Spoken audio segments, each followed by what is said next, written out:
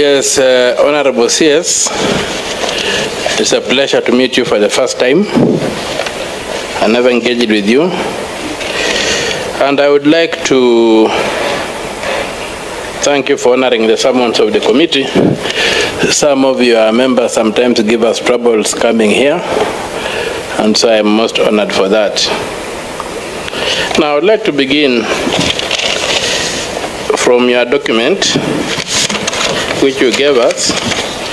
That's your response. That's paragraph 3, where you say the proposed concession is anchored in the Public-Private Partnership Act of 2021.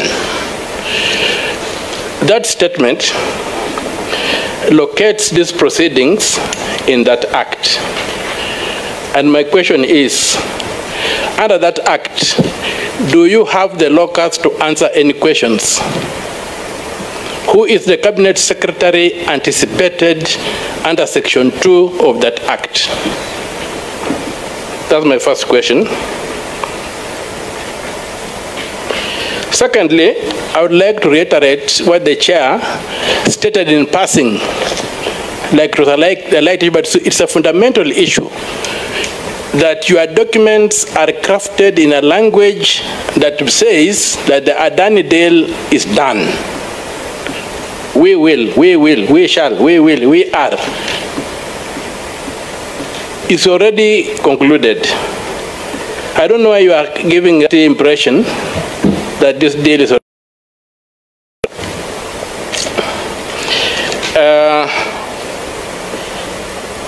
I want now to take you a PPP works. And I put it to you that you are trying to mislead the Senate. This step 1 to step 20 and so forth is not how the PPP Act works.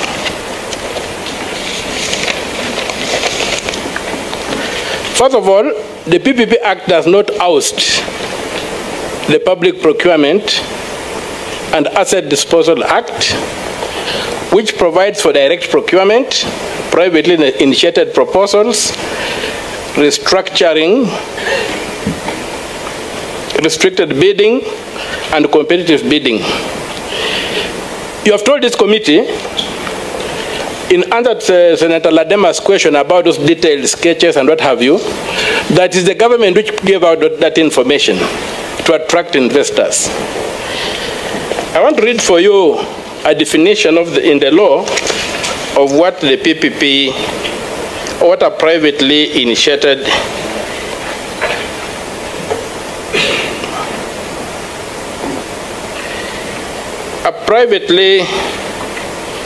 initiated proposal, that's under Section 2 of the Act, means a proposal that is originated by a private party without the involvement of a contracting authority and may include information that involves the complete evaluation of the proposal as if it were a bid. What you are telling us does not conform to that standard. And I would refer the Minister to sections 40, 41, 43, and 44 of the PPP Act to underscore what I'm saying. And I would also want to refer the Minister to Part 7 of Section 68 of the PPA Act 2021 on the establishment of the project company that states. You have told us here that you are negotiating that the CEO of that company should be a Kenyan. Under the law, when you get to that stage, what does the law say? On the execution of a project agreement, the project contracting authority and successful bidder shall establish a project company in accordance with the Companies Act. So if you are at that stage, it means this deal has been concluded, according to the law. Yes. And you are trying to run circles around this committee, which is not acceptable. I move on. Jomo Kenyatta International Airport is a going concern. Correct. And the objective you have given us here is to expand the airport. And therefore the project is initiated by Kenya Airports Authority and cannot be privately initiated. Thus, the project cannot be procured under Section 40, 41, 43, and 44 of the PPA Act.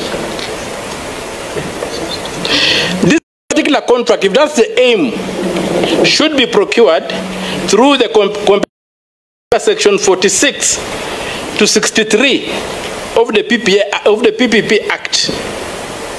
The use of privately initiated proposals here raises a red flag that all you are confronting us with is concealment of fraud. And this might be a major case of money laundering, where a public project is being used to repatriate money that has been stolen from Kenya in the guise of developing the airport. I want to add on, Chair, if you allow me some time. I spent a bit of time reading through the document. All right. So, the use of this PPP in the Adani case is fraudulent. The process does not meet the requirements of Section 40, 41, 43, and 44 of the Act. And I just, given time, I'll jump through some of the things I wanted to say and just go to the key issues. I would like us to look, if you look at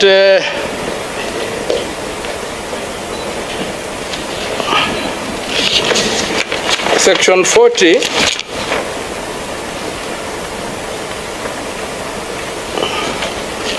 Section 41, I'll go to 41, I'll jump 40, I'll go to Section 41.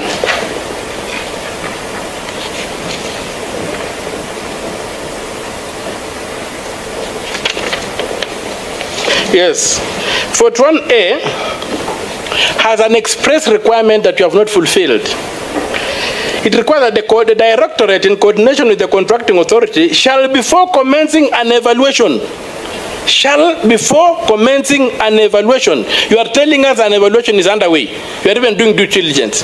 But the law says, before commencing an evaluation of a privately initiated proposal, you shall conduct due diligence to confirm that the private party has not been debarred by any country or any international organization from participating in public-private partnerships or similar arrangement, is not corrupt, has not engaged in acts of corruption, and has not been sued or convicted on account of acts of corruption. It's a requirement of the law. Before you touch anything they propose, it is supposed to, under SEM 41, you have to demonstrate that the group is tax compliant in all jurisdictions where it has operated or operates. You go on and says, the entity has not, and its directors or officers have not been convicted of any criminal offense related to professional conduct within a period of 5 years preceding the submission of proposal, and have not otherwise been disqualified pursuant to administrative suspension or debarment proceedings. So, all these things that I mean, I will try to highlight out, but just to leave it up because of time, I would have expected you, before you began addressing this Honorable Committee of the Senate, to first of all justify why it is you, a Minister for Transport, who is answering matters on PPP. The letter was addressed to Mr. Mudavadi. At that time, he was covering the entire cabinet. Who was the minister responsible who should be answering these questions? Is it you or the Minister for Finance? You are a stranger in these proceedings. The minister to answer these questions is the Minister for Finance, not you. You are not recognized in law. And so, secondly, I would have expected the answers to begin by showing that there was this due diligence carried out and Adani was cleared before the government went further to begin looking at them. Secondly, there's a requirement in the law that you must prove that competitive bidding could not give us a bidder. It must be that Adani is bringing something so unique to them that you must go the PPP way. If competitive bidding can realize the same result, you are supposed to do competitive bidding. Where is the proof that only Adani has the technology or the whatever to expand an airway or the capacity? So you needed to justify that competitive bidding was ruled out. The default for public procurement is competitive bidding. So your initial suggestion that the Public Procurement and Asset Disposal Act was like sidestepped by the PPA is not true. The PPA is just stands on the Public Procurement Act to advance its cause. So I put it to you that you are trying to scam us in your response.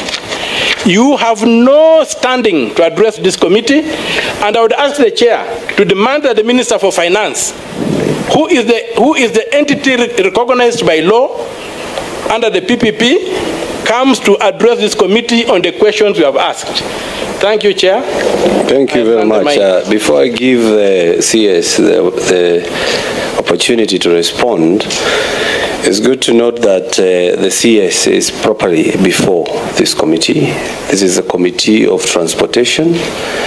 This is a committee that saw it fit to look into this issue of Adani because the is a matter of public interest. And we invited the CS to appear here to shed light. If we find the gaps, nothing stopped this committee from inviting any other person. And probably you have seen some gaps. So nothing stopped this committee from inviting anyone. But if you remember very well, maybe you are not in when I was making my opening remarks, I asked the CS, he was supposed to be accompanied by the Director General, Public-Private Partnership, who is Mr. Christopher Kiregwa. Yeah. And I also asked that yesterday. So, and I said we are going to deal with that issue at the tail end because I didn't want to chase the CS away because it's a matter of national interest. So this is another character that we are going to discuss as a committee because we have invited the Treasury. We had actually invited the PS for Treasury, but we were expecting the Director General of Public-Private Partnership, who is actually the one who is supposed to answer all these questions. But the CS saw it fit to come before us because he understands our role as a committee, and I should thank him for appearing here.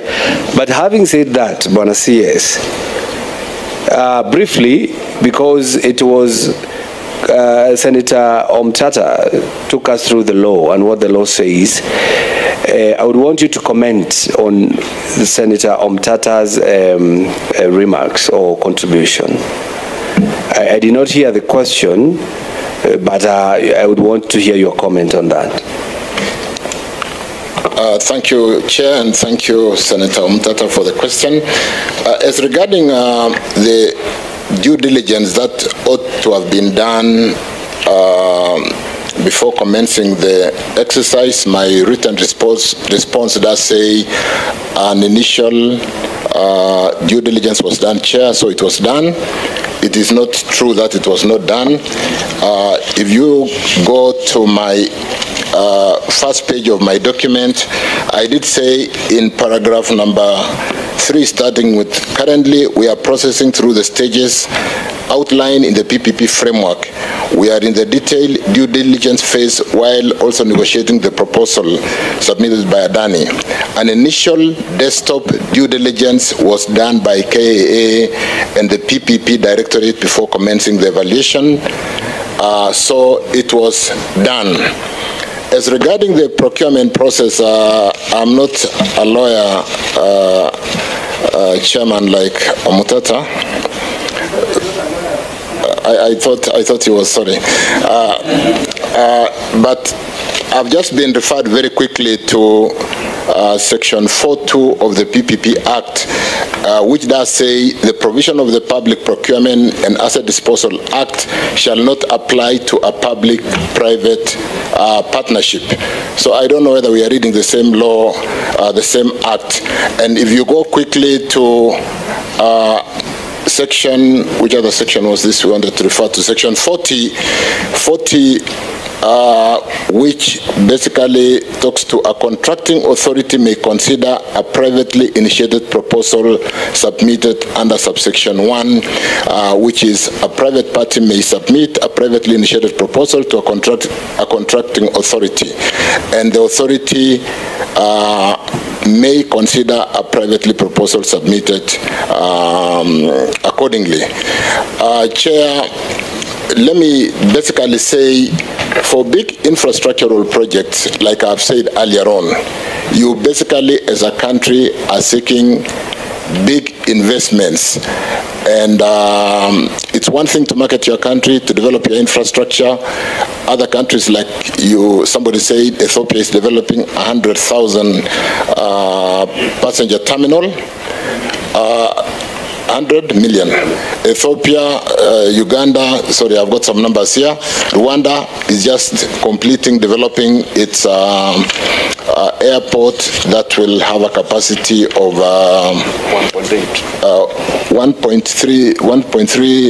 14 million passengers at 1.3 billion.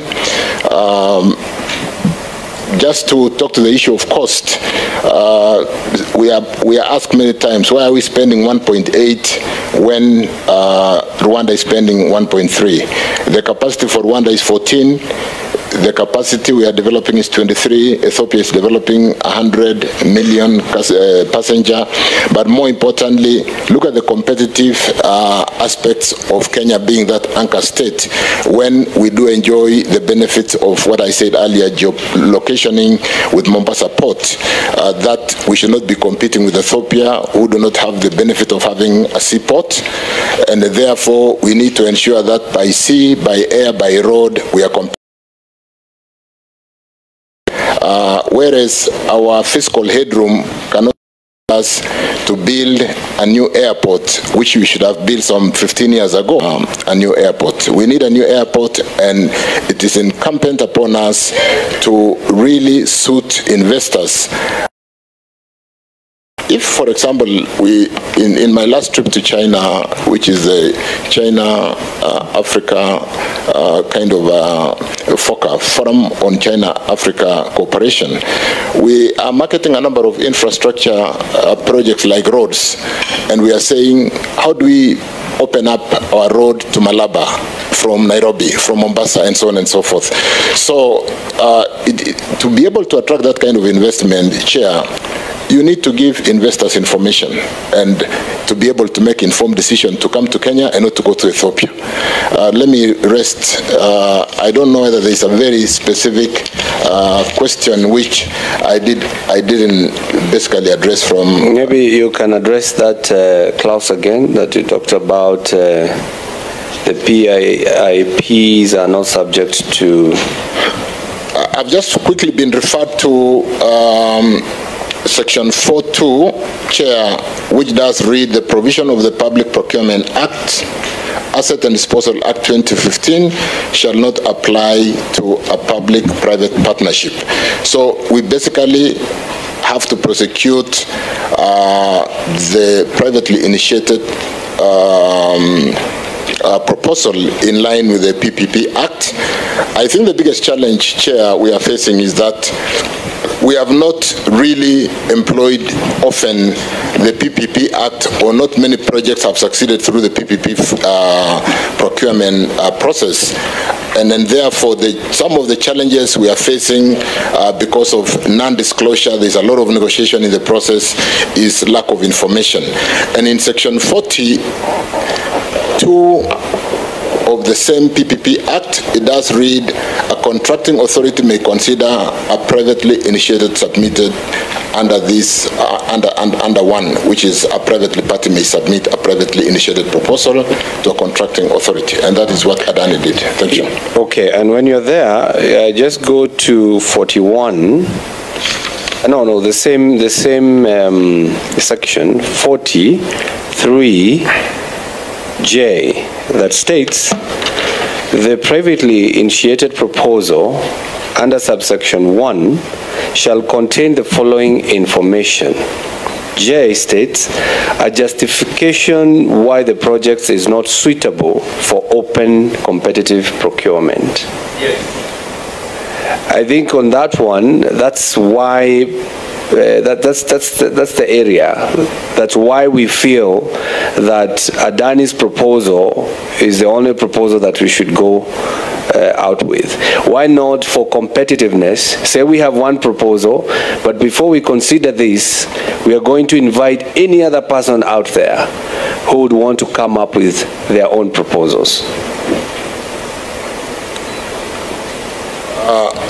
Chair, I'm advised we satisfied ourselves that there was good justification why the project could not be suitable for open competitive. I think you're talking about the kind of investment we are looking at. The investors who look at various aspects of investing in various destinations. And yes, I think we can give that justification why we think the project, or why we satisfied ourselves that the project was not suitable for open competitive. Point of order, Chair. And that's why we're still insisting this Mr. Christopher Kiregwa, the Director General of Public-Private Partnership, should be here. I don't know whether it's before maybe the end of this session. You should have him here. I know.